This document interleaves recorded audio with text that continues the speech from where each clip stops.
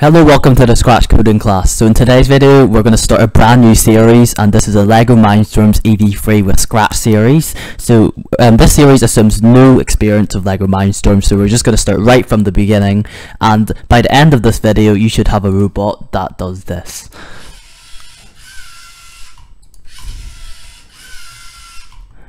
So make sure to subscribe to the channel and let's get started. Okay, but before we get started building, I just want to explain some of the parts that you'll find in your LEGO Mindstorms Ev3 kit. So we're going to start off with this, and this is basically the most important thing. This is the Ev3 brick, and it's basically the brain of the robot. It will control what the robot does. All the programs that you'll make later will just be downloaded onto here. And we've also got these things, and these are called motors, and motors basically make the robot move. So we've got 3 of them in the set. So you'll have 2 that look like this, and you want to use these 2 for this robot that you're going to build, and these are called large motors. And then we also have LEGO Technic building pieces, and just before I forget, we've also got wires to connect the Ev3 brick to the motors.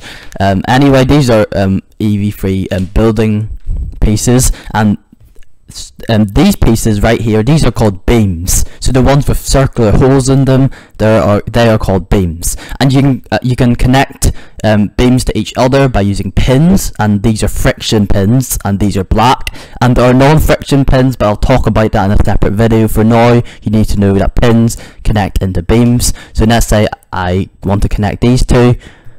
I can just click it in, and there it's connected. If I want to take it out, it's very easy, just pull it out like that.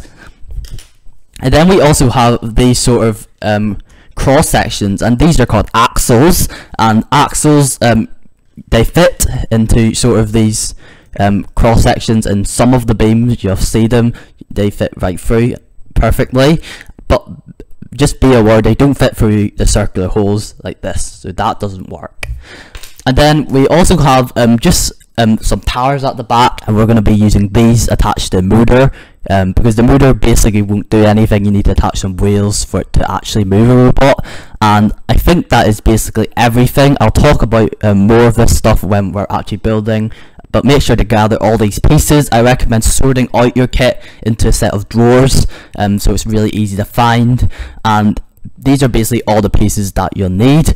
And if you want to find the length of an axle, here's a tip. So you just need a beam for this, and you just put the axle right next to the beam like this. So this axle can cover 5 holes, so you know this is a 5 long axle, and this beam right here, this is actually a 13 long beam. So you have to count the number of holes, and this is sort of a unit of measurement when we're building with LEGO. So make sure you get the correct amount of holes here. These are 13 holes, and these sort of angled pieces, they are 7 long here, and then they've got 3 gaps right here. So there are loads of different angled pieces in the kit, but make sure you have 2 of these specific ones. And let's get started building. So we're going to get started right now with the towers. So first of all, you want to attach sort of this rubber thing inside the tower, and you can just put it in like this, and there you go. You have 1 complete tower, and you just want to repeat that for all of them. So we've got 1 more right here to do, and then once we've done that, basically we want to grab the axles, so these axles right here, and you want to attach them to the motor. So you want one to be on the right. With this, if this thing's pointing upwards, then you want the axle to be on the right, and then you want one on the left, because you want a left tower and a right tower. So we're gonna do that right now. There we go. And then what you want is you want to put a spacer in. So these are spacers, and they just create a gap between the motor and the tower. So we can put that in, and then we can put the flat side of the tower inside like that, and then we just push until it can't go in anymore, and there we go, we have the right side. And I'm just going to repeat that for the left side. So put a spacer in, and then you just want to put your tower in, and this shouldn't actually be all the way in, it should only be partly in, and then we put that in, and then we put that in like that. There we go. So we've got basically our 2 towers complete, and we want to join the motors together. So they are fixed together and they cannot move. So we have this piece right here. So we're gonna need some non-friction pins. So we're gonna put one like this, and then we're gonna put one like this, and then we want to do the same thing on the other side. So one like that and one like that, and make sure they're in securely, and then you just want to put them in like this, so both motors are connected together. So you should have a robot that looks like this right now, and I want the robot to be supported, so move like that, not like the motors are just trailing the ground like it is right now. So basically we're going to go to the back, and then I'm going to add these sort of angled beams, and we're going to need this as a blue beam and axle thing, and I'm going to explain that in a future video, but I don't want to overcomplicate it right now. So we put the cross section in here, and then what we want is we just want a normal pin, and then we just put that in like so, and it's quite difficult to get two pins in at the same time, but there we go, we've got that done, and then we just have to repeat it for the other side. So we want a pin facing like that, and then we want another pin, and then we just put that in, and this is basically just going to be the support. It's just going to drag across the ground.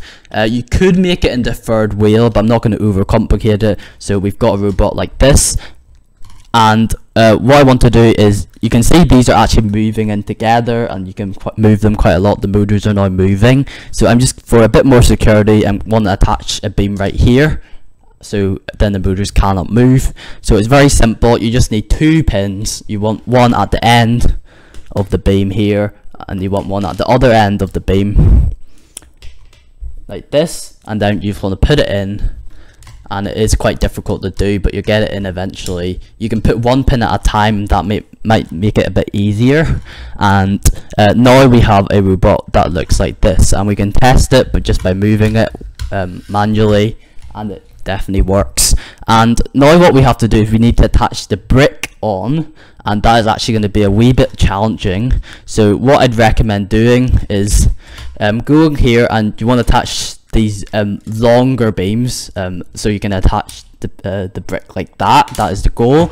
So we're going to attach pins onto here, and I think it's here and here,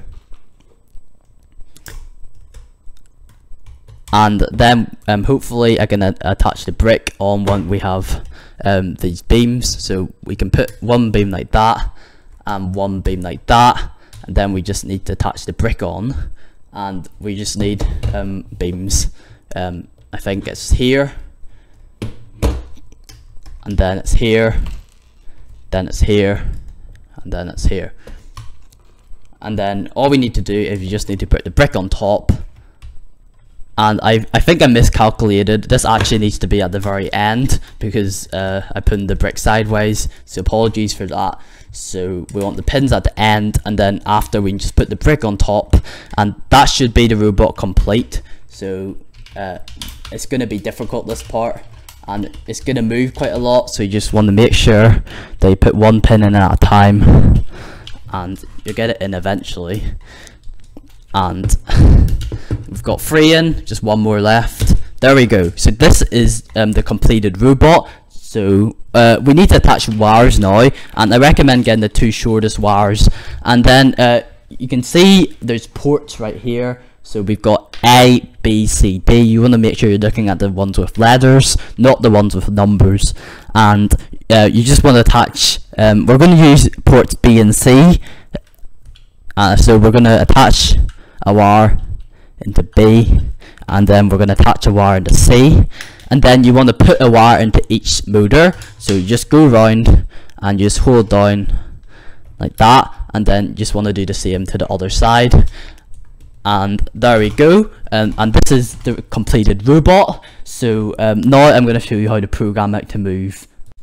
So now what you need to do is you need to open Scratch, and you can use the online or offline version. I'm using the online version right now, and you want to actually connect to the brick. So you need Scratch Link for that. You just download it, run Scratch Link, and make sure you have Bluetooth on, and then your brick should appear. So I'm the Ev3, and make sure the pins 1, 2, 3, 4, and there we go. That is the brick connected, and what you have to do now is just basically copy this code. So make sure you know this is turned that way at the start and then this way at the bottom of the script, and just copy all that. I'm not going to explain it in today's video, and probably do that in the next video because I don't want to start into programming today. So just copy that code, and once you're done, then you can press the green flag and then you can watch the robot, and we're just going to do a quick test right now. Okay, so once I press the green flag, the robot should move. There we go, the robot just moved forward and backward, and if the motors aren't moving at all, you want to make sure that the wires are actually connected to the motors. Make sure they're tightly connected, and also make sure your robot has good battery, because if your robot doesn't have any battery, it'll just turn off, and the motor is going to be really slow as well. So make sure you get new batteries for your robot every time you use it. But that's going to be it for today's video of the Scratch coding class. We're still going to do more building and programming in the future videos, so you want to follow the series. So press the like button and make sure to subscribe, and I'll see you in the next video. Bye for now.